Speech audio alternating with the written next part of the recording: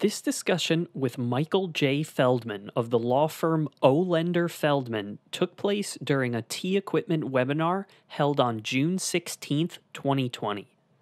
Michael is a data privacy lawyer, so he has broad knowledge of data usage rights and regulations under the law. In this discussion, Michael goes into detail on the legal requirements that businesses must comply with when performing temperature screening of employees and customers. Please note that this discussion is for general informational purposes only and is not intended to constitute legal advice. Okay, so before I go into some of these issues here, I just want to kind of hit a few key issues or parts because a lot of this is new, it's evolving. A lot of it contradicts itself, as you'll see. But at the same time, a lot of the issues that arise here, or potential issues that arise here with temperature screening, are pretty standard in the data privacy protection world. So I want to go over a few basic things. First, I always start with the premise that the less data, the less information you collect, the better. Now that's typically contrary to the business practices. Old school business practice would be collect everything, store everything, and that's that. With data breaches, and data breaches being both intentional and unintentional, we're not just talking about hacks, talking about mistakes made internally. With data breaches increasing, the more data you have, the more harmful. Now we'll get into how that impacts use of temperature screening, which I do think is a good idea using temperature screening, but we'll get into the impact of the less data you have, the better. That being said, all of your uses, just like all of the various devices Evan went over, are based upon really fact-specific scenarios. The physical size of the facility that you're at impacts things. The number of employees or the number of people you're screening makes an impact. Whether you're using trained medical professionals or an employee makes a difference. The device you have makes a difference. Some of you may already have a device, so for you, it's a matter of setting up your office, your facility to match that device and the issues that arise based upon that device. And some of you maybe are considering buying one of these devices. And in that case, your choice of which device can't just be based upon, the features. This one looks cool, this one's faster, this one's whatever. It's going to make the best decision from both a legal and practical view. You're going to want to consider the purpose for which you're obtaining it. Again, 2 employees. For example, I work pre-coronavirus. Now I'm working remotely, but pre-coronavirus, most of the time I'm working in my office. And my office is a freestanding building. We are the only people that work there, and we are probably 30 people, give or take. And we're 30 people on multiple floors in a unique setup. So our office, if we were doing temperature screening, might be very different than someone who's in a standard high-rise with a lobby, which might be very different from somebody where there is no lobby, or the lobby, you have to go in the elevator, go upstairs and pop out, and now you're in the lobby. It may make a difference if you normally use or you expect to use your lobby or waiting area for customers, and maybe you need to be creative, or maybe you have a particular device that handles it better. So those types of factual specific scenarios arise. Then you have what I'll call a few battles going on here. And I use the word battle because my kids call everything a battle, whether it's a sports game or otherwise. So you have the battle of protecting everybody from, in this case, people are looking at coronavirus, but it could just as well be the flu or anything else. Generally, when you have a temperature, it tells you something, a high temperature, it tells you something is wrong. And oftentimes that wrong is some sort of infection or something that's contagious. So you have this desire to protect everybody, and that is also deals with OSHA regulations that we'll get to, versus wanting to avoid any liability for your business from violating people's privacy rights. I use that term broadly, but you have that conflict going on. That's where HIPAA comes in, kind of almost HIPAA versus OSHA, for example. You have the battle of trying to get the perfect temperature, and Evan was going over examples of whether it's FDA regulations or best practices, how to best take a temperature, how to get the most accurate reading, versus social distancing, where obviously you don't want to create a scenario where to get the perfect temperature, you tell everyone to come in the lobby, take their jacket off, take their masks off, and stand all together for 10 minutes while you're waiting to take their temperature. That would be a very counterproductive scenario there. And then you have the added battle of the potential of whether you need to pay your employees, certain employees, for their waiting time, which becomes not so much an issue if it takes them 2 minutes to get into work versus a scenario where maybe you're making them wait for a half hour. And that may come into, for your particular office, a faster device if you have that. And paying a little extra perhaps for a faster device may be money saved if it saves you from paying employees to wait in the lobby. Which leads to, you really need to know the device, and Evan was mentioning it, and I would have to agree. You want to be able to call, contact somebody and say, what data are we getting? How does this work? What are the variations in temperatures? All that kind of information that you want to know so you can make the device match your needs. And the final, just general thing I would add is you want to be very clear with your employees or whoever you're using it for. You may be a landlord, so they're not your employees, or it may be your employees, or you might be using it for a restaurant, so call them what you want. You want to be very clear with them with what you are doing and what you're not doing. For example, are you storing the data or not? You want to be clear that you're not testing them for any disease. And if there is, what I'll use now, the term positive, the red light goes on, or negative, I suppose, the red light goes on, it's not, you're not telling them they have coronavirus, you're not telling them they have anything. You're simply making a determination, or the device made a determination that they have a temperature, and you want to have a policy and be clear with it. You also want people to know that you're not providing any medical advice. If somebody tests, has a temperature here, the standard tends to be 100.4, but that may vary. And as Evan mentioned, if it's a hot day, people need to walk from their car or walk from public transportation to get in. The average temperature may be higher. So, but using 100.4 as a baseline, as an example, you want to let people know that you testing them and you making a determination ultimately, hey, you can't come in, which would be after a second screening, but you can't come into the office today. You need to let them know that it's up to them to figure out, to go to a doctor, to see a medical professional, to make a determination as to whether they are sick, whether it's coronavirus or otherwise. So it may seem obvious, but you want to have all this in policies and procedures, and you want to let people know what that is. So, and now that I've got through that, what I want to do now, I'm going to just real quickly go through these bullet points here and then open it up to more specific questions, because I could go on in detail about these bullet points for the next day and for all of you, and I might not answer your questions. So I'm going to hit these kind of real quickly. So the privacy concerns when your employee has an elevated temperature, that's kind of the battle, the first one I talked about. You want to come up with a way to make a determination as to whether it's safe or not from a health perspective to allow this employee or allow this person to come in. At the same time, you want to take all action that you can, that's practicable, to not let others know. And that may be easy, that may be hard. If you have 5 employees and one person gets pulled aside and can't come in, everyone's going to know they had a high temperature. If you have a huge group, you got hundreds of people coming in, they may not know. So you want to have a policy, procedures to take what steps you can to protect that privacy.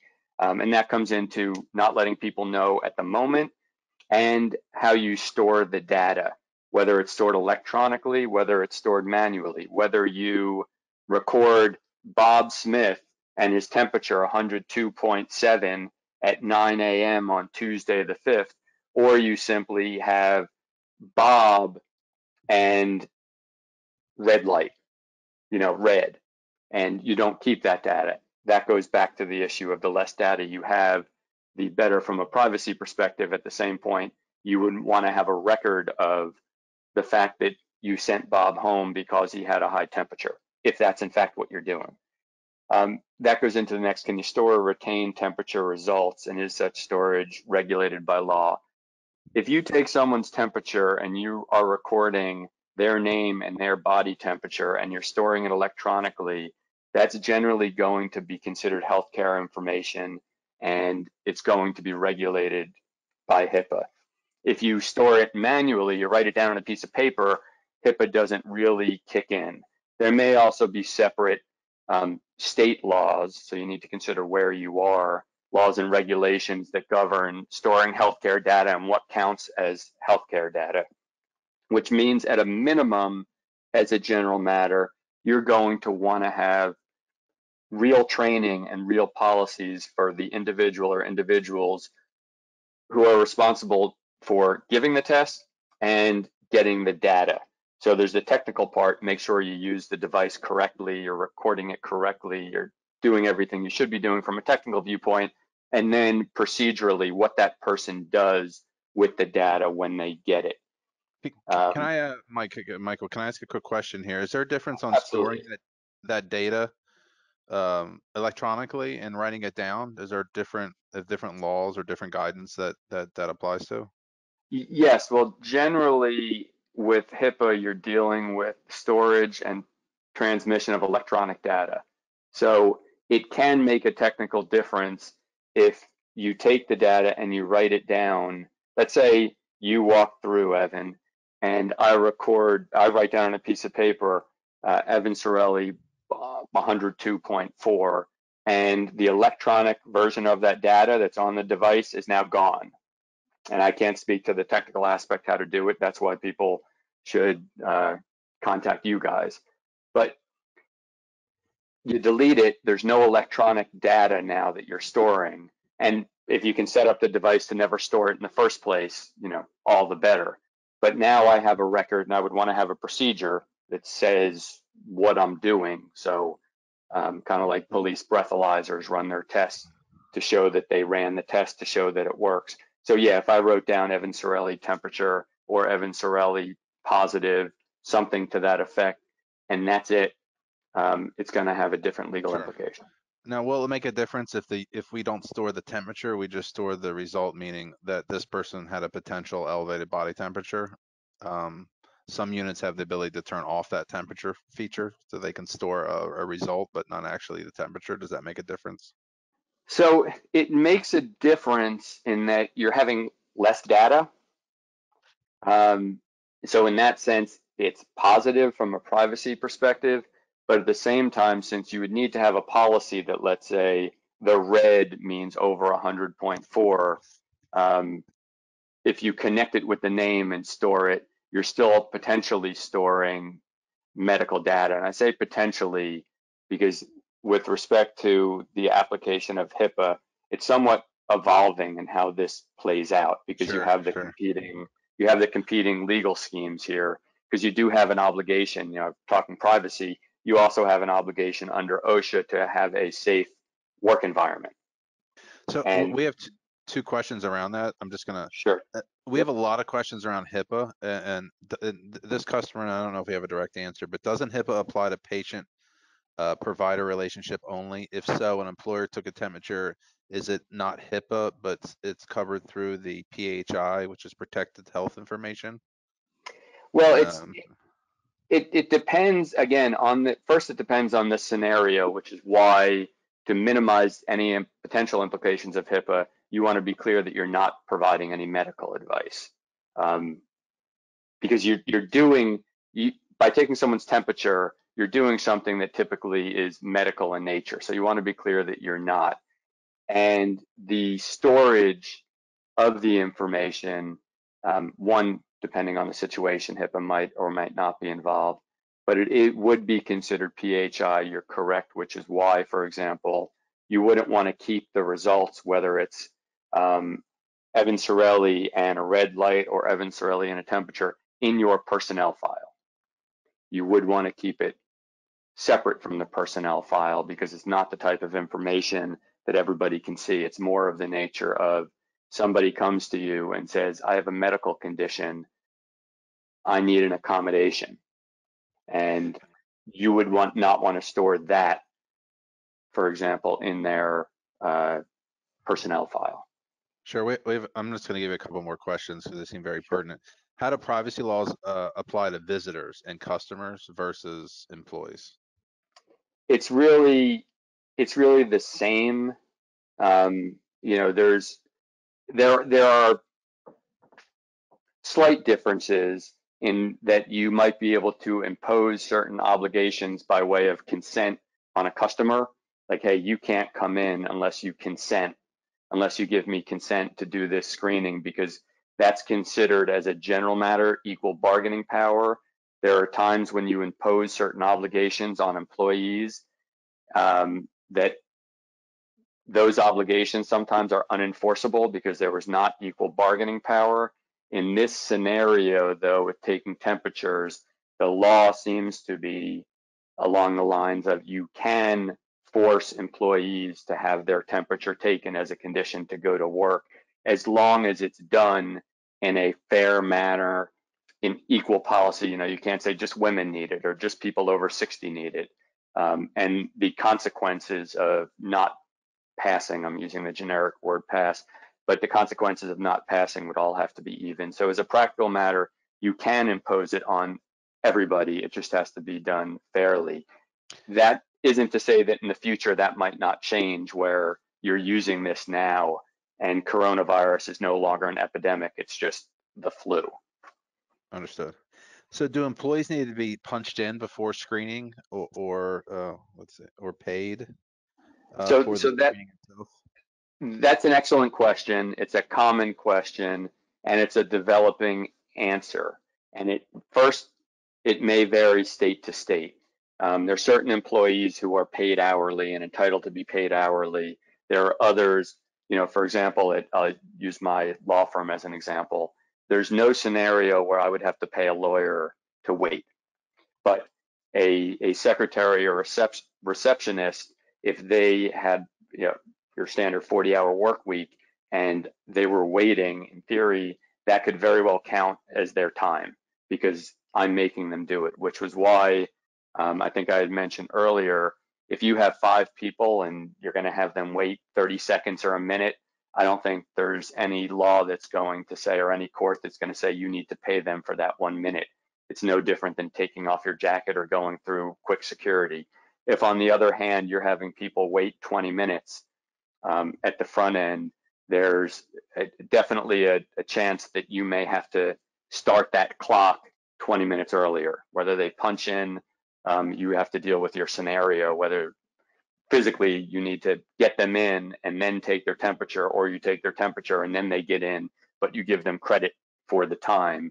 That becomes very fact specific and it becomes state specific. But that's where you might want to consider, if it's 20 minutes on device A, which is $1,000, but if you get device B, which is $2,000, but takes 2 minutes, you may be better off financially getting device B, spending a little more upfront, but not paying your employees to all wait in line. Sure. And I think I'll let you finish the questions on the screen. We probably have about 20 more waiting. If everyone's okay, whoever wants to continue, we can go a few minutes late and continue to get some of these questions out, if that works. Sure, yeah, and I'll be, this will take me 2 minutes to get through these last 2, and then I'm glad to answer questions. So the next one, because we answered, do you have to pay your employees to wait?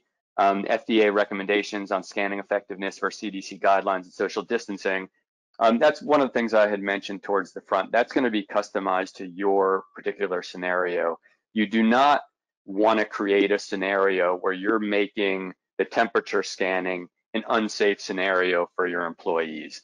That's just a bad thing to do for so many reasons. And the list would go on and on. So you want to create a scenario which allows for social distancing. You want to obviously develop your company policy, which we do, but you may do internally. Develop your company policy on wearing a mask and on social distancing, which is going to vary based upon, again, your office. You come into a narrow corridor that doesn't have good ventilation, you're probably going to want a higher degree of social distancing than being outside, which is going to require less social distancing than being in a grand lobby entranceway with 30-foot ceilings and great ventilation. So you definitely need to consider that. And that goes into working both with whether it's your lawyer or your business person and someone like Evan who's selling you this to come up with the best equipment for your particular scenario, because I could come up with 100 different physical scenarios that would play out differently on social distancing, but you obviously don't want to have the social distancing in a manner that makes the device useless. Makes sense. So And did that cover the last point GDPR. as well? Or no? So Okay. yeah, GDPR. All I'll say is GDPR, which is the law that governs privacy in most of Europe, in the EU.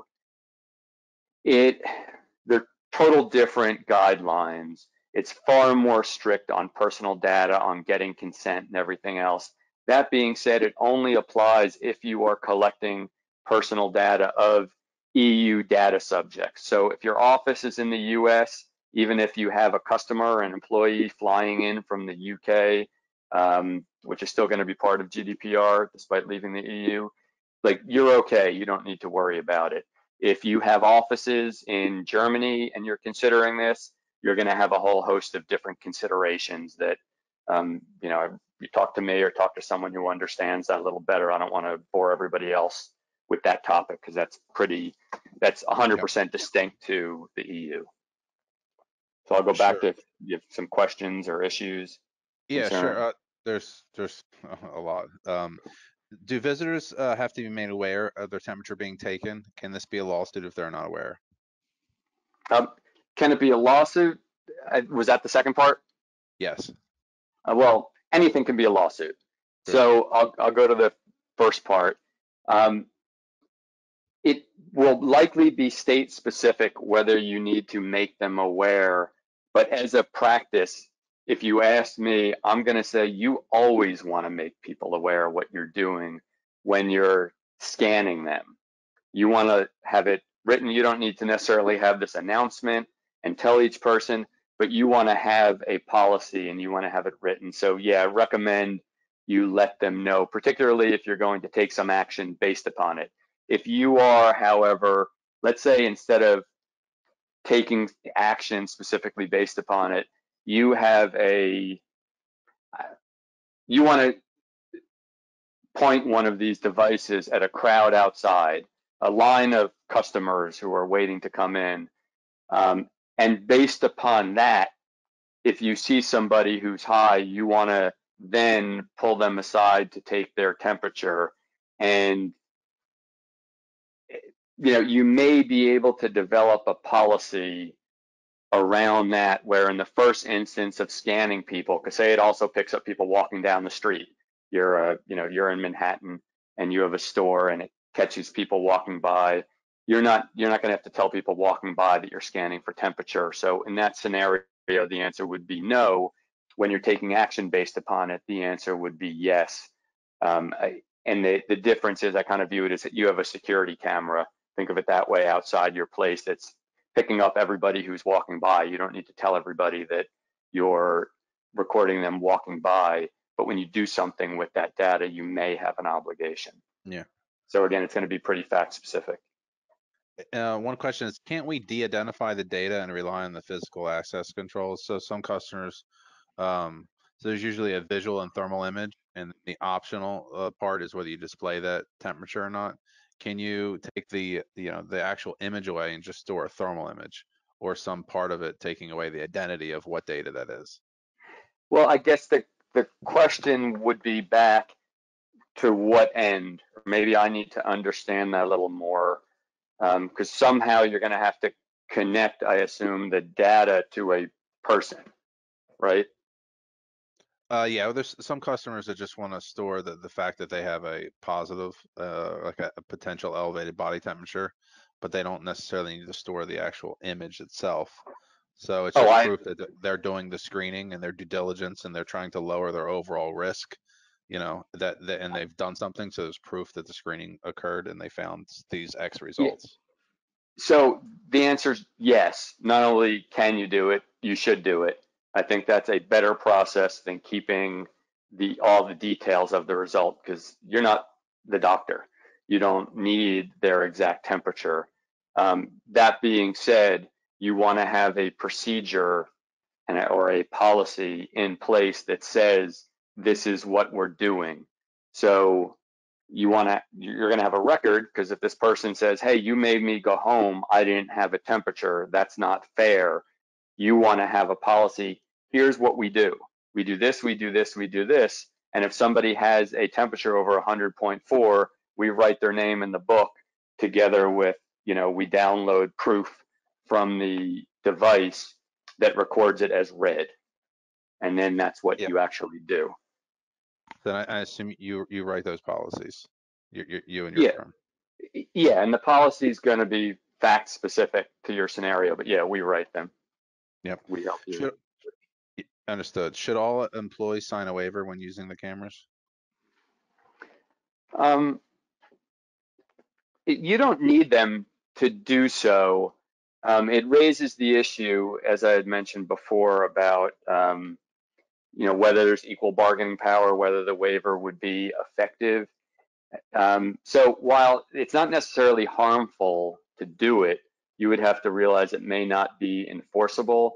But what I think is a better practice to have employees sign is acknowledgement of what you are doing, the reason why, and what you're doing with the data, which we had talked about. That's you could do in the first instance, kind of the same thing you might do with an employee handbook and have them acknowledge receipt of the handbook.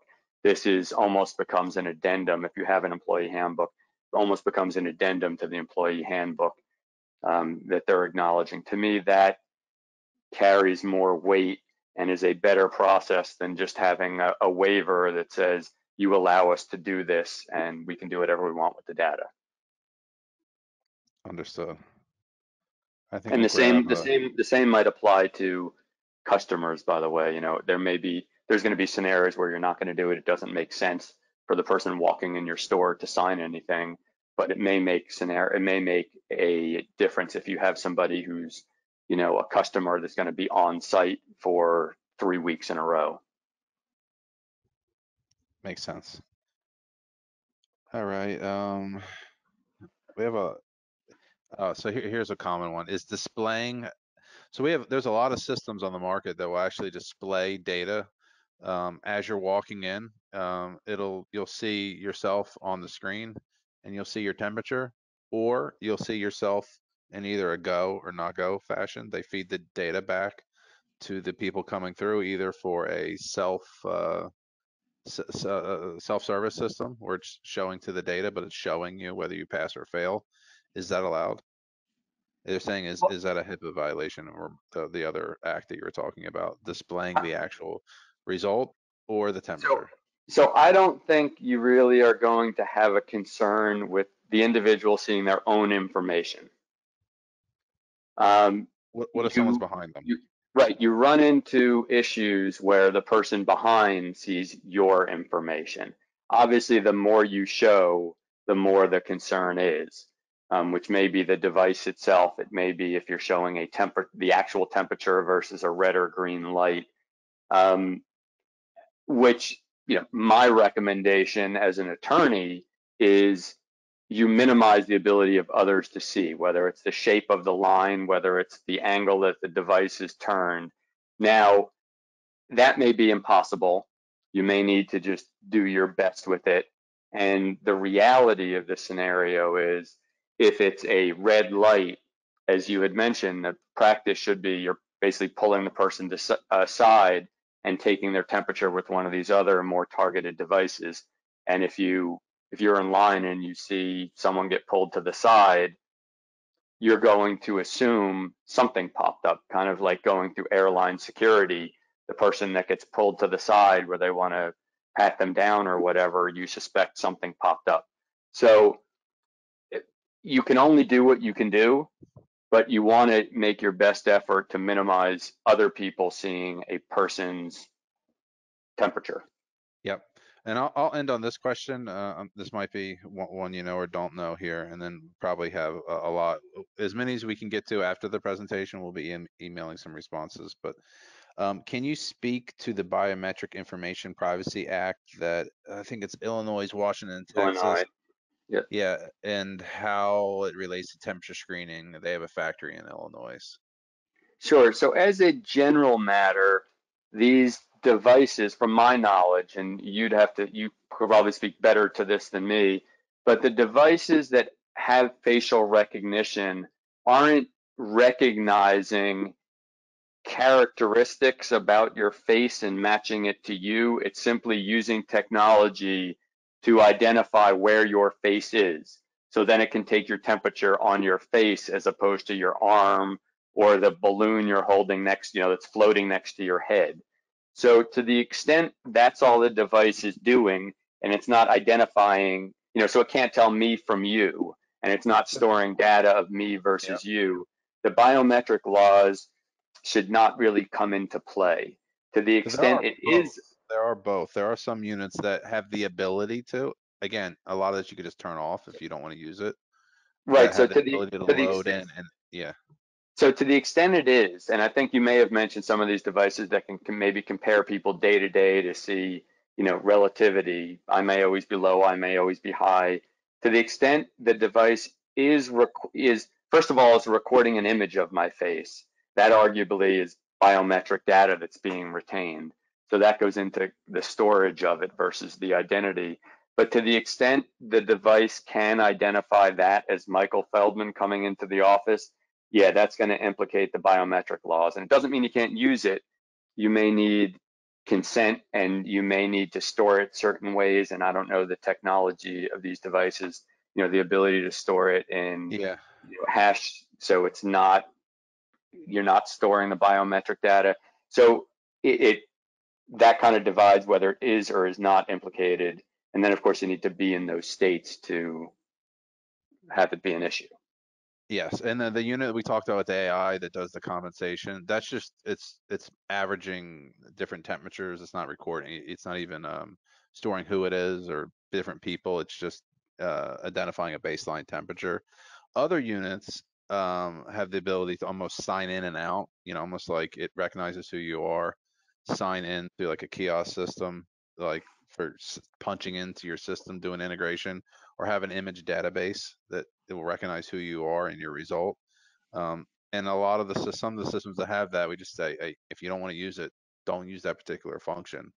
And when you talk about the biometrics and identifying people, we refer to someone like yourself to kind of have that policy in a particular state. Do you have another 5 minutes, or did you want to end it here? Yeah, if you have more questions, I can go 5 more minutes. Sure. Sure.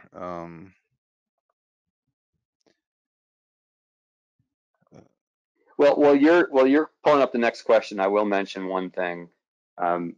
You want to, as the company or business giving the test, you want to make sure that not only are you providing a safe environment for the people who are getting tested, you want to make sure you're providing a safe environment for your employee or agent who's doing the test. So just keep that in mind as well, whether it's masks or otherwise. The person who's giving the test, remember, if you have 100 people coming in, the person giving the test is exposed to 100 people walking by, whereas the person getting tested is only exposed to, say, one person, the person doing the test. Yep. So what is proper protection may vary on the scenario, so just be aware of that. So I have a question. My building landlord is screening people before they entered a shared building. Do I have any obligations to my employees, customers that are scanned as they enter the building? What should my role be if my landlord turns away an individual? Turns away an employee because they have a fever. So I guess he really mixed two questions into one. But it was if someone has a fever or someone has they've identified, what is your role with sending them home? Is that within your control? Yeah, so one thing is, what do you want to do? You want to let your customers know that this is going on, just so they're not surprised. And I would probably tell your customer, if there is a problem, contact me. Yeah, Maybe you go we do have downstairs. signage.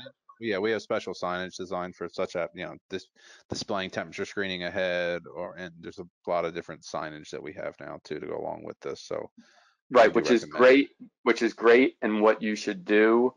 But if you know you're going to have certain people come in, and again, this depends, retail, you can't really do it. If it's my law firm, I can tell someone who's coming, hey, just so you know, we're going to be taking your temperature when you come in. But what can you do about it? So the landlord has an obligation to have a safe environment there. So the landlord can do this. What you want to find out from the landlord is what procedures are in place, what policies are in place, where the landlord's drawing the line for what's a temperature and what's not. And if someone comes in and they have 104 temperature and there's no, well, the guy says I was just running, um, the landlord can probably almost certainly rightfully exclude that person from the building. Now, the person can call you and you may go on the street and talk to them and, do your business there, but the landlord would have the right. You may have a separate issue where you're having a guy on a messenger bike ride up to bring you something and they say, sorry, you can't come in the building. And the guy says, Mm. well, of course I have a temperature. I was just riding, in 95-degree heat. So I have a temperature, but I'm not sick. And that's going to become really a case-by-case scenario, because these devices, remember, they're indicative of something. They're not determinative of anything. So they're going to be scenarios that impact the effectiveness. So that's really a case-by-case issue. But if you know your landlord's doing it, I would want to find out today. Whatever today is before you're opening, I would want to contact the landlord and say, what device are you using? Because you want to make sure, to the extent you can, that it's something that's decent. You want to make sure they're not giving somebody a under the tongue thermometer and saying that's what we're doing. I would have a problem with that if my landlord was doing that. And you want to find out when they're making a decision. And I would probably want to know from the landlord too, if my landlord's doing it. If you, landlord, are going to exclude somebody, I need you to contact me and tell me that, like right at that point, because I may need to go down and talk to you, talk to them. I can't have you just turning away my customers. Yep. Are there any special requirements for schools or any different school requirements on screening that are easier or harder than the regular business? Well, schools are going to deal with kind of two separate issues. And I'm talking about like high school and below, where we're dealing with minors rather than Yep. college, because that's kind of different. Is first, the right of privacy of students is much lower than the right of privacy of regular people. Schools have what I call kind of a parent obligation. That's why they can go into lockers, for example, if they suspect something at a much lower standard than that you as an employer could go into an employee's locker. And their obligation to keep the place safe is slightly higher. So there's going to be less privacy protections with students in that respect. On the other hand, in terms of storing the data and using the data, they are dealing with minors. And it's always going to be touchier, because to the extent there is consent, you can't get legal consent from minors.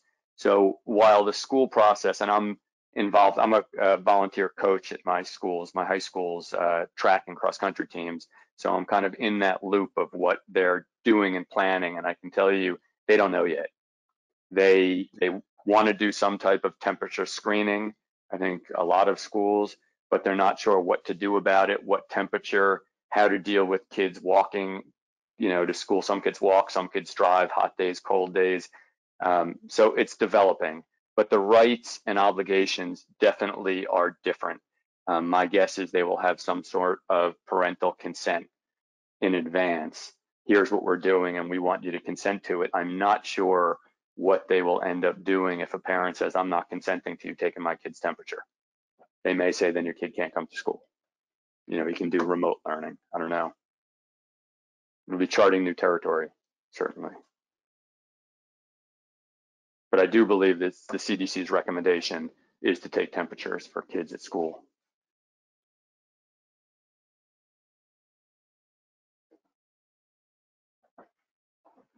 Oh, just lost my connection for a second. All right, I'm going to end on that note here. I appreciate all the information and everything. If anyone needs to get a hold of T Equipment for a consultative call, for an educational a call with members of your team, if you need pricing, any of the above, if you want to schedule a consultation, you can scan this card, you can email, you can chat with us, you can call us. There's a lot of ways to get a hold of us. Kurt's information is right here.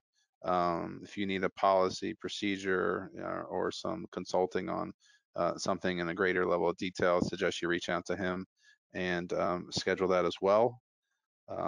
Appreciate everyone's time. A copy of this will go out to everyone, and thank you. Wish we had more time here, but a lot of questions. Thank you very much. Thanks, everybody. Thanks, Evan. Take care.